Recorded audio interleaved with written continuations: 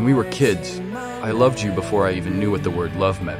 And then my mom died. Look, there were so many times that I wanted to tell you, junior prom, when I went away to college, when I came back from college. Nights that we stayed up talking, all the birthdays, all the Christmases, but I never did. I kept it in. After I lost my mom, I was afraid that if you didn't feel the same way, I would lose you too. That's the irony. I was so scared of losing you that I did. I know I've had our whole lives to tell you this, and you're with JR now, and I know that. And I know my timing couldn't be any worse, but I couldn't lie to you anymore.